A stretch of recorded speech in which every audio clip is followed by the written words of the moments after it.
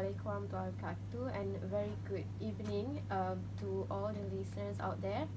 So you are listening to UMFM today with DJ Amna and DJ Isha. For empathy is the key slots, which is imparting knowledge on disabilities. So Isha, today we are going to discuss about something which is, I think, is common to be heard in society, but it's rarely discussed about it. So today's topic is post-traumatic disorder, also known as PTSD. And we bring you guys our very special guest and amazing guest. And I think she is very expert in this topic. So we're going to brief a little bit about her. She has a diploma in social science, which is counseling, and then not only that, she also have a bachelor of computing and diploma in computer studies. Also, I've been told that she also famous among the students, psychology student, because of her friendliness. And not other than that is Miss Pam. So, how are you today? I'm good. Thank you so much for inviting me. It's pleasure to invite you actually. Thank you so much. So, Miss Pam, can you introduce yourself a bit? Okay, so my name is Miss Pam. I mean Pam, but you can call me Miss Pam. Most of my students call me Miss Pam. At the moment, some of them might be wondering why I'm talking about this topic when actually I have some computer background. Yeah, and yeah. I'm confused. So my first degree is actually in computing and information systems, and then after that I wanted to pursue psychology, and so I actually went on to pursuing psychology, and then I graduated from UIA in a master's in psychology, and then now I am completing the PhD. So it's like it's a wonderful journey here. So that's one of the things I'm doing. I'm also teaching in the department of psychology over here. Yeah, so I'm really happy to share with you guys whatever you would like to know. Yeah, we also. So I mean, a lot. I see like there's a lot of your like achievement, and like you look so young. Oh, wow. So like. When is your birthday? Thank you so much. And yeah, thanks to God for all these achievements, and looking young. I don't know, you guys look young too. Thank God for that. Yeah, I've been told my friend that you're from Penang. Am I Yes, right? I'm from Penang, yeah. Oh. Are you from Penang too? No, I'm okay. Okay. Okay, so the first questions that we are really curious to know, and I guess the listeners out there want to know as well. So can you explain or define what is PTSD or post-traumatic stress disorder as a form of disability? Okay. So post-traumatic stress disorder is one of the psychological disorders and mental health disorders that we have today. And it's very much, you can say, about it as a very severe form of anxiety and a very severe form of anxiousness, whereby it's not just a small amount of stress. Think about it as an elevated, heightened amount of arousal and in terms of anxiety. And this usually does not take place immediately after an event. It usually takes place after a certain duration of time, whether after a month or more than a month, and it can be even more than 3 months, more than 6 months, after a severe event has happened. And sometimes a lot of people feel like PTSD only affects, like for example, maybe soldiers who come back after the war, or the army. But actually it does not only need to involve a very large, extensive, severe traumatic event. It can even be a daily life kind of event that is traumatic to the person. For example, losing a best friend, or even losing the death of a loved one. So something like that can also be, somebody can also have PTSD from that, because it can be one of the things that you can say to look out for symptoms are that high amount of anxiety, and also flashbacks that keep recurring back, and also this neurotic kind of emotions that they have, or they suddenly have avoidance towards that remind them of that traumatic event, and they suddenly have a heightened amount of arousal. Arousal meaning that they feel extreme fear, extreme anxiousness, and extreme nervousness when they are faced with that past. And then they also feel this kind of like besides that, they also have this kind of like fear and extreme guilt. This changes in cognition and mood disorders that they experience. So this extreme amount of excessive guilt or fear depending on the situation that happened. So I've seen so many people experience this, and I think they do not even know that they might be experiencing that. And I'm not even sure if it's exactly that, because it takes a lot of symptoms to be met to fulfill the criteria.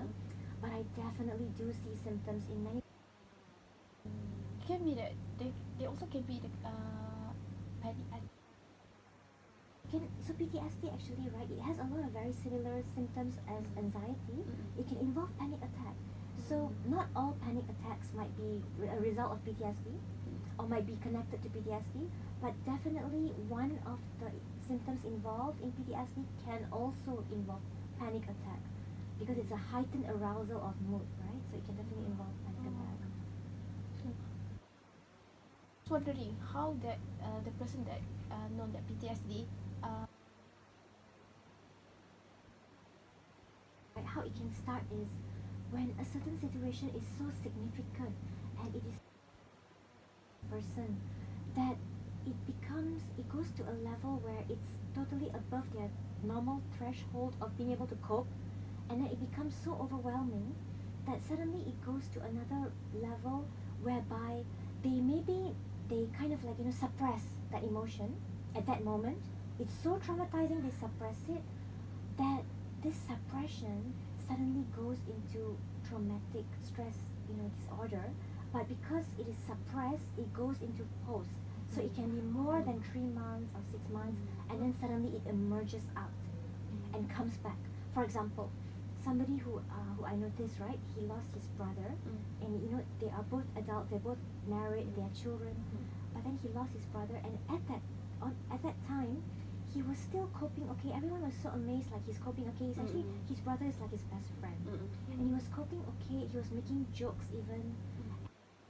A long time, after a period of time, suddenly he started to break down, and when everyone was kind of mourning in the beginning and they became kind of calmer and they were coping okay, that was when his breakdown started. After like let's say a long period of time, then he started to feel like, oh my gosh, I feel so difficult to cope, and he felt like so sad. That is when he really started to cry. So you can say that that emotion in him, right, really came out very much later. So that's one example. Or even all these war veterans, right, like these very famous war heroes, veterans, and then suddenly they come back to their normal life after being exposed every day to bombing, killing, shooting, watching their friends losing limbs, and all of a sudden they come back to this family life with kids. If American Sniper, is it one of those movies? You can see it's a true story. So he was so used to witnessing all this like really extreme violence with the with the drill and how they torture the victim, that later when he came back and after the war was over, even when he hears the grass cutter sound, it reminds him of that drilling sound that they use on torturing the victims, and it made him go back to that. So it affects our senses sometimes.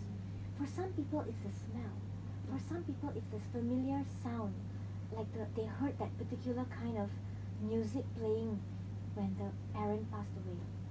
At that time they heard certain kind of show was going on when that really terrible event happened, the accident happened, or certain kind of music was playing in the background, or maybe they had for example, they were eating a certain kind of food and then that particular kind of thing happened. Or for this case, it was the drill sound, which something familiar with that even can affect that. I got a friend, like in UIA we have so many different kinds of friends from different countries. So I have a friend who's from Somalia, and then once it was maybe it was Idul Fitri, or it was like maybe Chinese New Year or Deepavali, and then there was a lot of fireworks going on, and then she was so afraid, and she told me, Pam, I think there's some bombing happening, or this is definitely you know, definitely this is gunshot. I'm telling you, this is gunshot. And I told her, this is Deepavali, or maybe this is Hari Raya. This is actually the fireworks.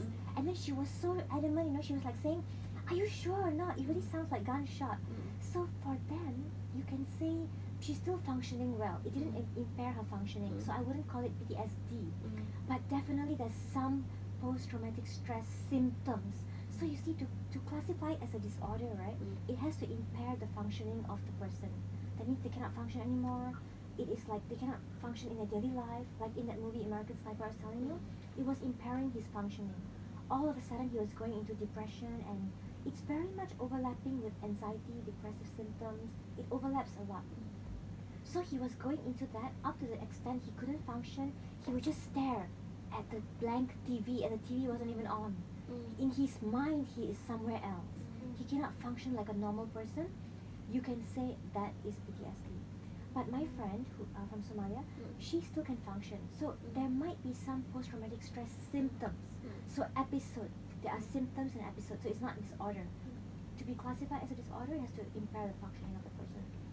So these are some of the symptoms that they can go through, and then it comes back at the end. They can be triggered by sounds, by sight, by feelings, by certain kind of events. For me, actually, I've never heard about it. And I did think like before, I didn't think it will go that serious. Yeah. I mean, it may not even be only classified only to war veteran stuff. Sometimes it can even be, just think about, remember the movie Central Intelligence, right? With Dwayne Johnson, The Rock. Remember he was actually bullied as a child, and then later he would try to make sure he's so strong, and you know, he would kind of like overcome all his weaknesses and make sure that he's a very successful human being. But when he was triggered by meeting the bully years later, he went back to his old self. So that is some form of post-traumatic stress. He was functioning well, so I wouldn't call it disorder, but definitely there was a flashback that happened, that even though he's so strong, he became that little boy again. So definitely you can see some post-traumatic stress symptoms in that. And he couldn't fight back. He became like so, like, you know, like cannot function, and at that moment he couldn't fight back. So you can definitely say that that trigger definitely triggered a lot of flashback in him and made him like he is so limp and he cannot, you know, function at that moment. So it can trigger us, you know, like I see some students, they cannot present during presentation because something that somebody said to them during that presentation might have triggered back some past memory of insecurity that they experienced when they were a child or during early primary school. So that triggers also can be a little bit of post-trauma, you can say. Okay, so I guess that is only like the introduction to the post-traumatic disorder. But we are a lot. Sorry, We went deep into it. And I can't wait to know furthermore, but we need to take a break first. To take a break first, and then So we will back. So welcome back to our slot. So we hope you have a good break. So a very nice break. yeah. So Miss Pam, how are you how you feeling? right I'm now? feeling good. It's Oh. nice to be here with all of you. Me too. Okay. So next question would be which category of people does the PTSD usually occur? Is it more to like Female or male? female or male, or is there like any statistic that shows Especially in Malaysia. male does have PTSD more or female? I think in terms of the latest statistics, I can say that usually even for depression or anything, there is a higher amount of, let's say, suicide rate among males than females. Females have a higher rate of attempting, but males have a higher rate of finishing the job. Oh. Because if they make up their mind, usually the higher percentage of them to actually carry it out, because they have that maybe you can say they're sure, they really thought it through, and they're like kind of like, you know, you can say guts, they have the guts to like carry it out and really do it. But it does not say females don't have the guts to do it. It just means that most of them function more based on intuition, right? So they might feel sometimes like they might be very sad and they attempt to hurt themselves, but even though they attempt to commit suicide, they might have a little bit of fear to actually carry it out. So the percentage, you can say more males actually carry it out. But in terms of PTSD, I'm just thinking, because PTSD sometimes involves a lot of suppression and flashbacks coming back. So if you want to say who usually suppresses, I think if you look at the majority would suppress the emotions to probably want to play the role of being strong and really want to be stable, to take care of maybe anyone who they're looking after. So I think they might have a higher percentage in that. And they're also exposed to a lot of different kind of stressors. Females usually have the tendency to share their emotions and express with their friends or their loved ones, their family members. But males, they just do not express their feelings. Right? Exactly. They usually don't have the tendency to express that much as compared to females. Some of them might, but some might not. Be like females like, hey, are you free today? Can we just please? I need to like really story. You know, they really want to share. But males, they might suppress it. They may not be with their guy friends all the time just sharing about that. They might talk more about other things. So I think they might have a more risk, you know, higher risk from what I can see. Or maybe like sharing their problems, other people might think that they are weak or something, because males tend to see that thing as something that is weak. Yes, exactly. That's right. I think that's very true as well. What you say, Chris. I agree. Yeah. The effect that PTSD usually happen in individual, does it affect to the surrounding too? Just like you mentioned about if they heard about something like firework, if for the people, what about their family? I see. Yes, it definitely does affect their loved ones. Because imagine seeing somebody you love and care for so much, right? It's like not behaving in a way that is their normal self. They look very scared all the time. Because one of the key symptoms, right, remember, is arousal. So they have a heightened hypersensitivity to everything around them. They have a very high, you know, like sadness and anxiety to different kinds of stimulus. They have excessive guilt and self-blame to different situations. So you can see, like, you know, why are they behaving in this way? Oh no, this is not how they were last time. Like even a small thing makes them cry. Even a small matter makes them so anxious. Are you angry with me? Are you sure you won't leave me, right? Especially people who have lost their loved ones. Or maybe, let's say, a friend lost their best friend, you know, in a fight. Then they feel like, okay, I'm fine. Then after months later, they realize, like, I'm actually not okay. I can't imagine, I cannot accept. So they become very scared with their friends. Any small disagreement, are you angry with me? Are you sure you're not angry with me, right? And then they start to cry. I have a friend who did that to me. She was very, very, very sad about losing her friends. I mean, you can say it was anxiety attack. It wasn't exactly post-traumatic, you know, it was more acute stress. You know, acute stress is like, the difference is, acute stress disorder, ASD, is like very much immediately after the event. Within 1 week, 2 weeks, it can even be 1 month sometimes. Like, it's very immediate. So hers, I would say, is ASD more. But let's say, if her same symptoms appeared only months later, then it's PTSD. That means in the beginning, it wasn't apparent. So, they would normally very extreme, like, are you sure you're not angry with me? You won't leave me, right? And then, another good example is somebody who I know, okay? She's my family member. When her father passed away, she was stable, smiling. She was happy to see us at the funeral.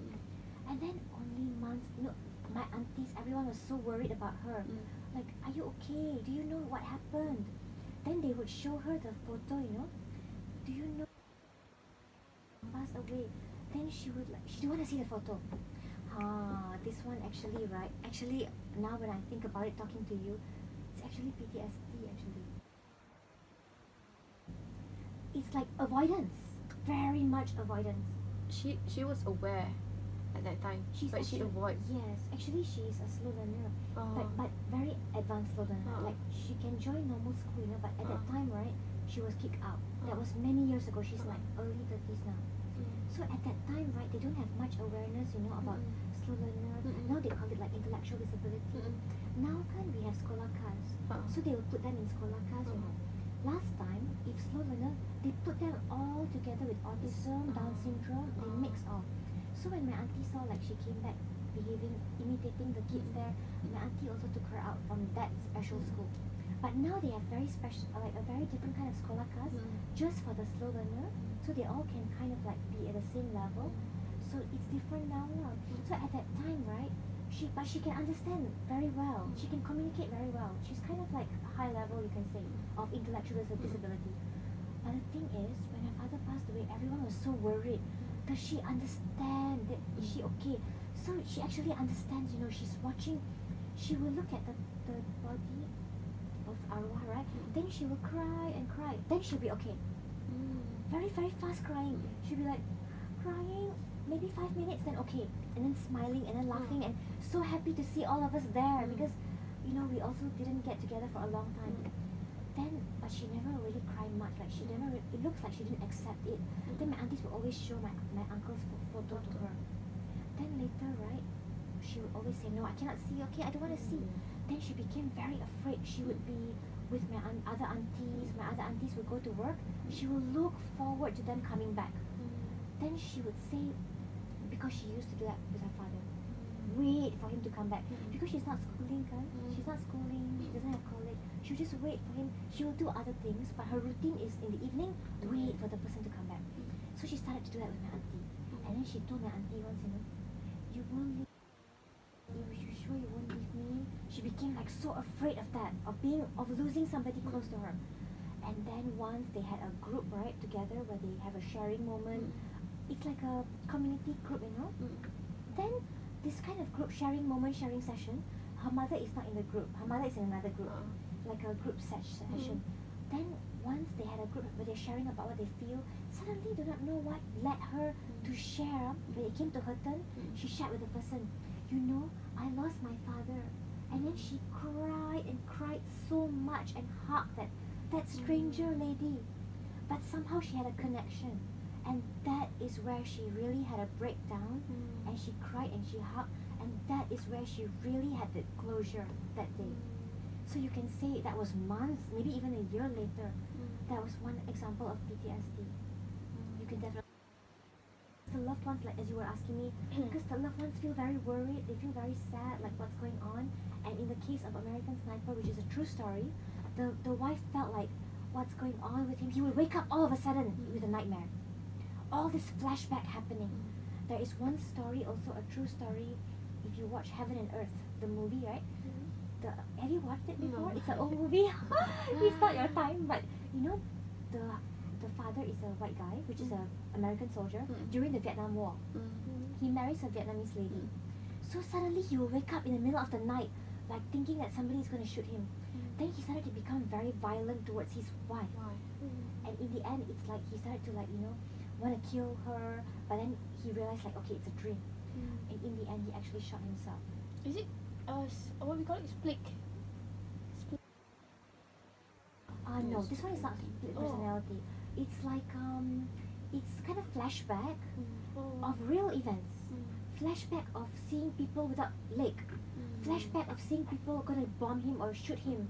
So out of self-defense, he will feel like as if his wife is someone else, you know, and he wants to kill her. And then in the end, right, he felt like it's too much, and he cannot take his stress anymore. He shot himself in the end. Because they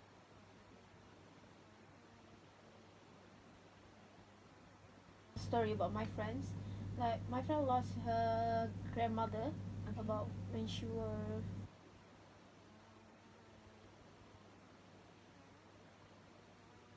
2013, if I'm not mistaken.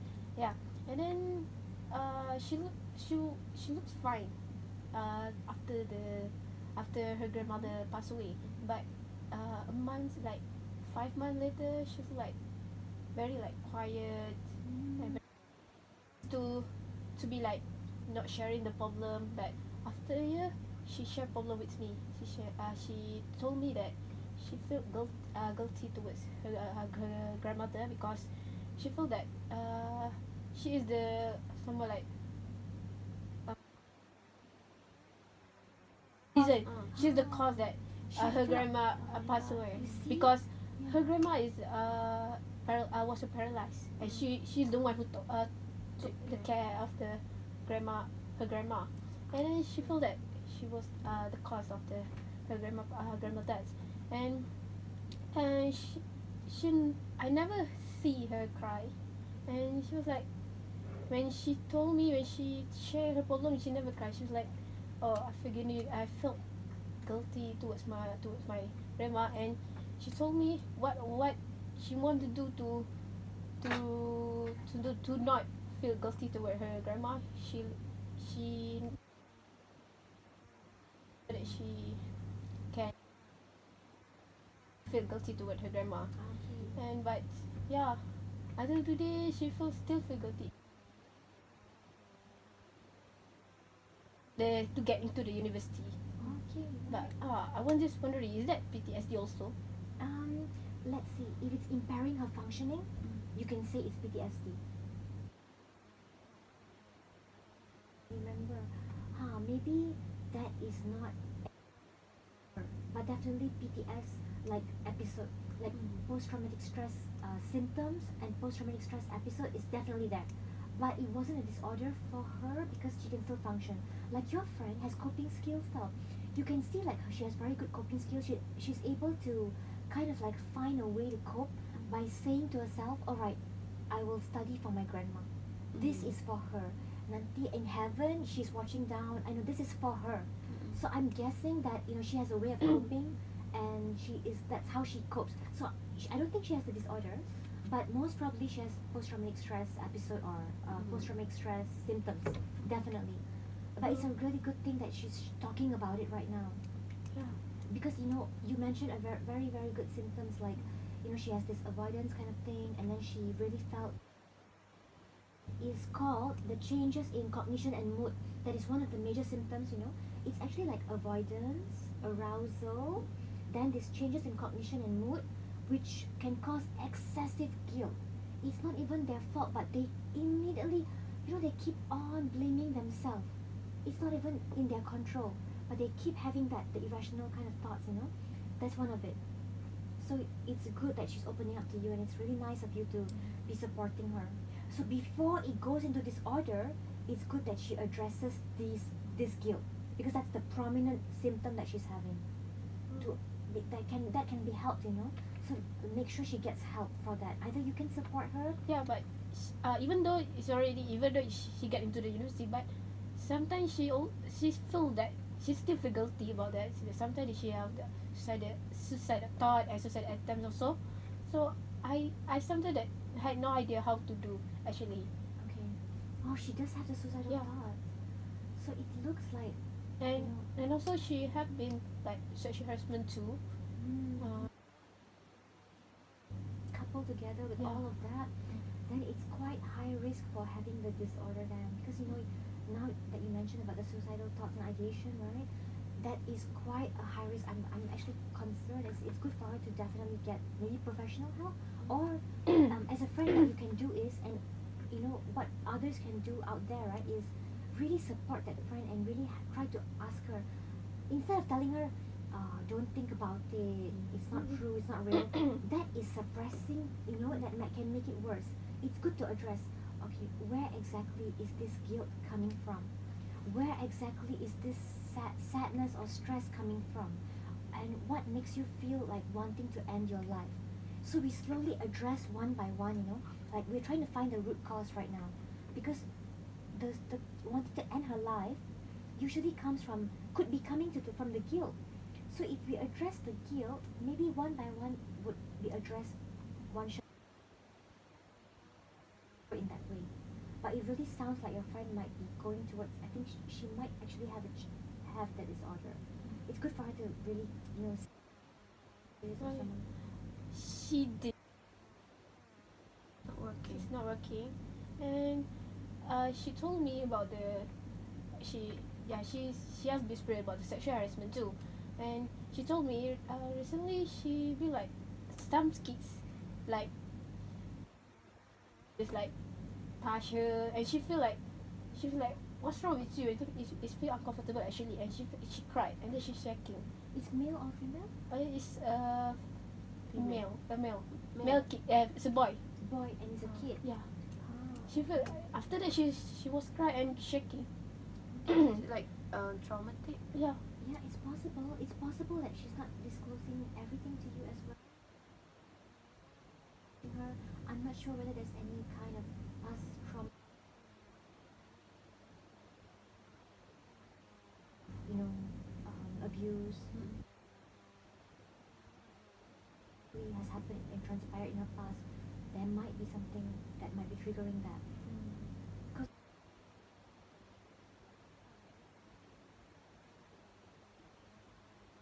Might have suppressed that. Even that might be another stress for her, post-trauma for her. The grandmother passing away might be one. This sexual, encounter in the past might be another one, possibly. Or it might just be a trigger of something else, that we need to really discover. It's like this post-traumatic stress disorder will last forever, or it's just like for a short period of time? Yeah. Actually, right, this can, if they get help early, they can definitely get over it, and they can definitely get help. Like, for example, your friend is trying to cope by seeking the meaning in her life, and by trying to study and kind of like finding a way to cope in that way. But if people don't seek for help and they just live their lives like that, for example, if her right now she has suicidal ideation and she just lets it be and she just suppresses it, I'm concerned if something bigger triggers her, then it's very dangerous. So I think it's about seeking for help. If they can seek for help, they can definitely get better with talk therapy and really trying to address that fears that happened in the past. Because just imagine losing a very good best friend. I know friends who have lost their best friends. It's like maybe at that time they cope kind of okay, they also cried and everything. But later on, if they cannot pass by their house or they cannot even hear the person's name, they will immediately cry. There is some evidence, of post-trauma happening, because it is more than a year. Then definitely they need to get some help, because it might be affecting them. It might be affecting them deeply. I'm just concerned if another person in their family passes away, or anywhere, or friend passes away, if that trigger brings back like double the mourning from before and then now again. So they really need to get help, but they definitely can recover and manage their situation with good coping skills and talking about it to the right person, of course. So it is actually treatable if we try to get a solution by trying to talk to with professional or other people. Yeah, you're right. Yeah. Okay. Can. So we will talk more, I guess, in after the break. So first, we'll be back. We're back. Okay, and this is IMFM. yeah. It's lots of empathy is key. It's okay. We already talked about the experience that what the PTSD is, what the effect, what the symptom, and so on. And also Miss Pat already told us about what she experienced and about the PTSD person.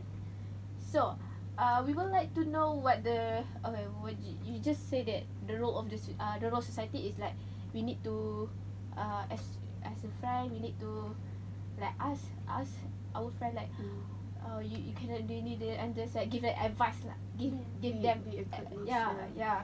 And then what can that, beside them giving them advice, what can that people do other than that? other than that? Other than being a listener. Besides giving, I would say maybe it's good if we can avoid like giving advice. There's a difference between giving advice and giving like empathy and support and compassion. So giving advice, a lot of people tend to do that, and then when they do that, it kind of makes the person with PTSD like suppress a little bit. For example, if let's say if I tell my friend who is very much mourning the loss of her mother or someone, then I say to her, don't blame yourself. Why you blame yourself? It's not good if you do like that. Why not today you tell yourself, I'm not going to blame myself anymore, and then you start to live your life for your mom. If I say that to her like an advice way, it sounds like a very good advice. Actually, it's very good advice. But sometimes when we go in the advice way, right, we kind of like miss out what is really the root cause. So a lot of good friends, they have very good advice, but the people who are undergoing the problem, they might not really feel better because they are missing the root cause. So it's good for us to always keep in mind, okay, identify the root cause. As a friend to her, I must identify the root cause. So you can ask. So this is a simple basic skill that you guys can use now, psychological skill, right? Just remember, identify the root cause first. Okay, for example, can I ask you what exactly is causing this guilt right now? Where is this guilt coming from, this excessive guilt? So do not judge the person. So really avoid judgment. One of the core conditions, which I like person-centered therapy a lot. So I really like to, and also I like, different kinds of therapy like psychodynamic as well. So they always like to find out where is this coming from? Where is this root cause actually coming from? So in person-centered also, they talk about non-judgmentalism. Even though if the person might be having post-trauma about some event that we feel is small. Let's say the small boy touching the girl that just now you mentioned, right? We might be thinking, hey, what's wrong with that? It's just a small matter. She's quite irrational, Lana. But then we do not know where it's coming from. So the first core condition is don't judge them. Non-judgmentalism. So that means we have a totally unconditional way of looking at our friend. Unconditional positive regard, they call it. That means unconditionally we look at them and accept them without any condition that, if you actually want to be a human being, you must have this criteria. No, we totally don't judge them, and we say, okay, you have this kind of symptom of fear, when the boy touched you, right? What do you think is causing that fear? Where do you think that discomfort comes from? Has anything happened to you before in the past that might be linked to triggering this discomfort today? Something like that. You can identify the root cause. And then empathy is one technique that is very useful.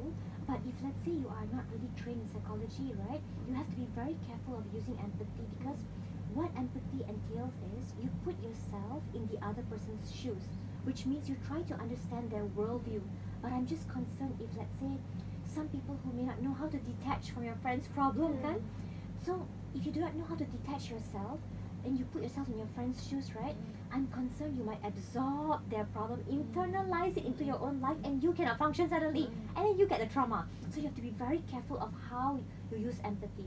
So let's say if you're the kind of person who tends to absorb other people's problems, be very careful. So what I learned also lately is like having compassion. You can have compassion. That's a very safe way as well. If you're confident you will not absorb the person's problem, then you can proceed to the empathy part. But if you're very concerned you might end up exhausting yourself, absorbing the problem, I would encourage you to go towards the compassion part, which means you can have compassion, like give your friends support and compassion. Show them compassion, like if they cannot function in their studies, in their assignment, do not judge them and do not scold them and advise them, like, it's very easy for you to, such an easy assignment, I told you already, you must do like this. Okay, that's not really, that's a very good intention, but it's a very good advice, but do you see it's missing the element of empathy and compassion here? So have compassion and non-judgmentalism and say to them, I can see, reflect, you can reflect. So another skill that you can use is reflection of feeling. I can see that you are feeling very, very hurt right now, thinking about what happened. So a very good technique that my lecturer used to teach me is you can say, you are feeling blah blah blah blah blah dash dash dash dash. You are feeling very stressed right now from what I can see about what happened. Just by you reflecting, do you know it's very comforting to them? Let's say I'm going through a lot of stress, a lot of busyness, a lot of overwhelmed feelings. Especially at this time of the semester, most lecturers and students are going through a lot. So imagine if I'm going through so much and I'm feeling stressed, and somebody says to me, I can see that you look kind of tired, or you look really stressed, you're going through a lot right now. I can see that it's really overwhelming what you're facing. Someone actually see what we are going through, right? Yeah. So I feel like appreciated. Exactly, you feel so understood, appreciated, not judged. And if somebody hits the bull's eye with this feeling, reflection of feeling, right? Even that can be therapeutic, and you can just say like, yes, exactly, that's how I feel. You know, somebody did that to me before in the past when I was so tired, and they said, you know, I know it's not easy what you're going through, it's stressful, and then even that can bring tears to your eyes, you know, because somebody understands. So that's a very good way to support your friend, like non-judgmentalism, empathy, compassion, reflection of feeling, and yeah, all of these ways you can do that. What I usually do when my friend like, oh, she's stressed and so on, I ask her out like, jom makan, jom keluar. Okay, instead of we share a problem, we go out. Yeah. We really share a problem actually. Yes. When it becomes like, she really like cannot like, what is it? Control herself, and she will tell me. She will tell me. Then other that we like, we hang out together, go eat together, just like to make she forget about her problem for a while. That's very true. Because sometimes, right, you might need some friends. If you say to them, that's actually a very good technique that you're using. Because if you say to them, okay, share with me, what are you going through? You want to talk about it? Come, let's talk about it. Sometimes they might not feel like talking about it. That is why they're having PTSD, because they were suppressing it for so long. So for you to slowly bring it out in them, you may not be able to go so direct, you know. You need to do like what you said. That's very good actually. Would you like to just go hang out in Rusiamo for a while? Have a cup of coffee there, you know, with the music, and eat like our little Starbucks there, right? So that's actually a very nice environment. Slowly she herself might feel ready to share. At least just having that presence of knowing that you have someone there supporting you can even be helpful. For us people to be positive, so that we can influence others to be positive as well. Yes, that's very true. Be the change that you want to see in others. Yeah, that's very true. Like if you are having like negative thoughts, it can like also influence others' mood, right? Yes, that's so true. You know, sometimes we don't realize it. We tend to like complain about assignment or lecturer or you know, subject or university or politics or something. And then we don't realize we want to meet our friends, and it's so maybe not that often that you hang out with friends, and when you do meet each other, accidentally we go into complaining mode, we accidentally go into like negativity mode. So what you said is very true, you know. Try to support each other with positivity, share funny stories, happy moods. Sometimes, right, by talking about something positive and happy, it can bring the person, this is called thought distraction in psychology, so it can just bring them away from their problem for a while. And when they have the release of endorphins during the thought distraction, because they feel happy, you know, when you're happy, this is the happy hormone, so that release of endorphins can actually help them cope with that PTSD as well, in a way. So that's very true what you said. You guys have very good tips. Yeah. That's very relatable. That's only that I have friends like. Yeah. So like in general, is there any like specific organization to help these people with PTSD? Go to the hospital or seek for professional? How do they want to help themselves? Let's see if they do have PTSD, right? I think we can start locally, like small first. So you know, in UIA we have Counseling and Career Services Unit, CCSE. You can also approach them, and if you feel like you want to talk to any of the psychology, like let's say like a psychologist, I mean I would love to like help and talk to like let's say for example consultation. We can do it like a consultation, and maybe you know if you really want to know and check if you're having those symptoms. Another thing we can do is you can also go to you know see psychologists there, psychiatrists there, or if you want to go to private, if you're okay with it, you can also go to there are a lot of apps nowadays, you know, if you want to be anonymous. Nowadays got a lot of mental health apps. If I'm not mistaken, right, there is this psychology students who just developed an app called, oh gosh, what's its name? Is it IUM, no? Yeah, IUM. It's got a very, very nice name. Are we gonna have a break afterwards? Yeah, no more breaks. One This is the more final. one more break. Oh, one more break. Okay, I'll go get my phone afterwards. I'll go and check it's in my phone. But I think it's good for us to know, right? So they developed an app. I think they're working together with ICT or something. They developed a very nice app actually. They already launched. I'm not sure if they launched it. They just had a pitch talk the other day in a very like a national kind of like, you know, they had a pitch talk.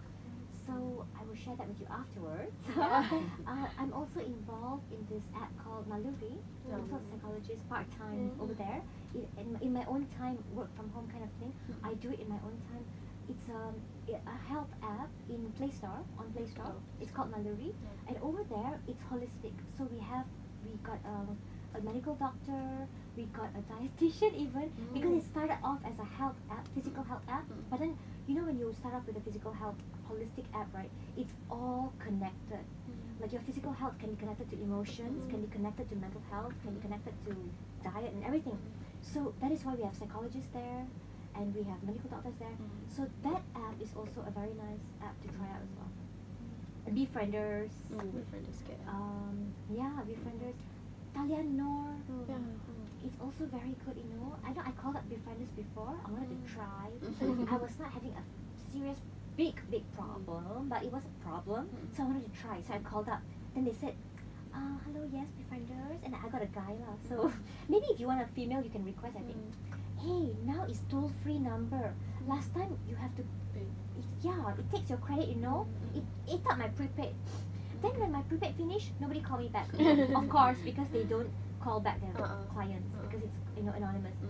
But anyway, they started off very nicely, like, okay, what's your name? Of course, I'm going to give a fake name. My name is Sarah, and I feel like I cannot handle, and blah blah blah. And then they were very nice to me actually. So actually, and it's free. So I think, right, a very good immediate source of help. At least if you want to talk to someone, I think that's very nice to have that.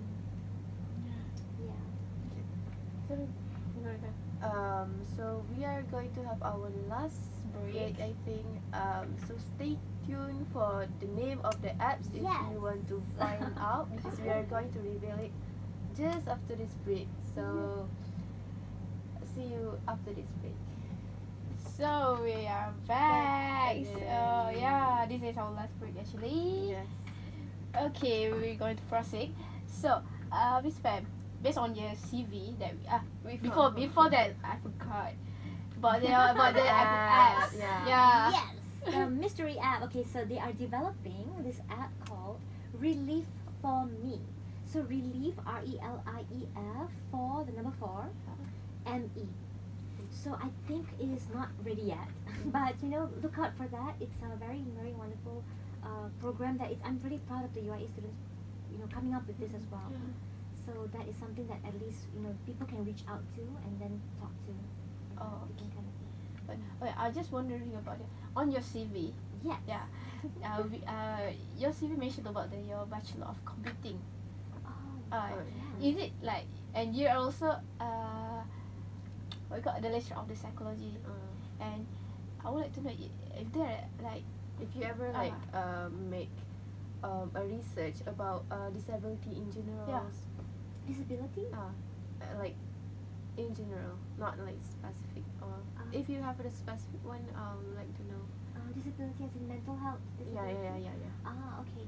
So for my PhD, actually, I was doing on an intervention program for adolescents who have HIV, and for these adolescents, they have mental health issues like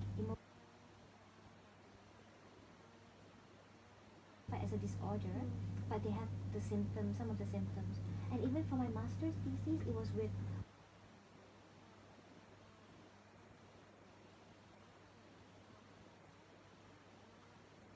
emotional issues.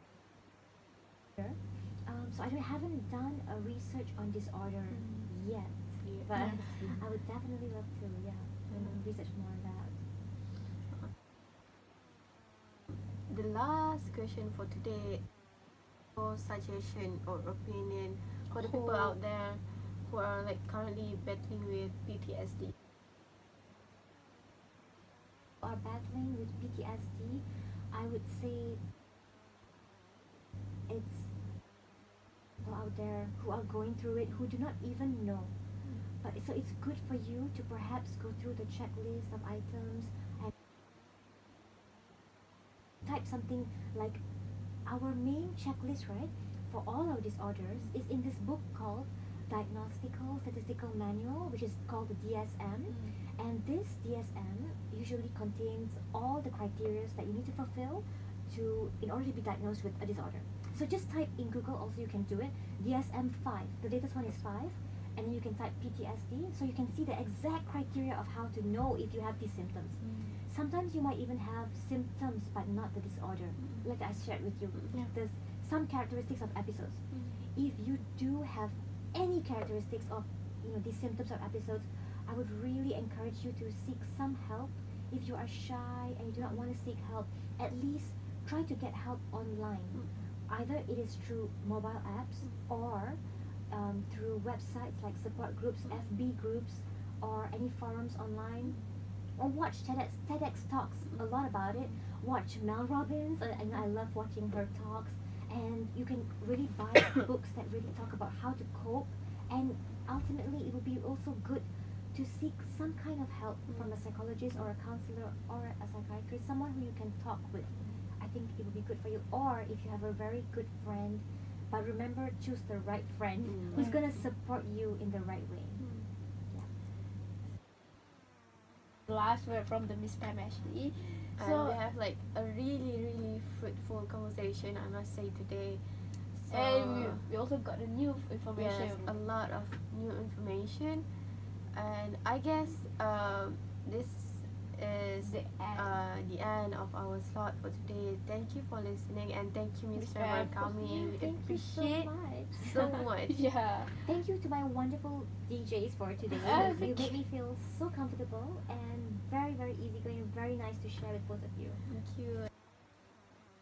It is so good having you here. So with that, I guess I end this slot with a song